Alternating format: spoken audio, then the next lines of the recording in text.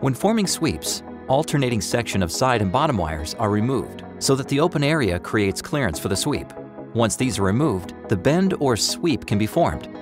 Use SWK hardware to secure the sweep.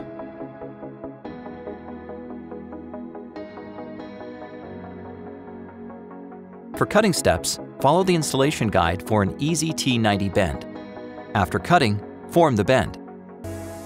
Use an easy T90 kit to secure the bend.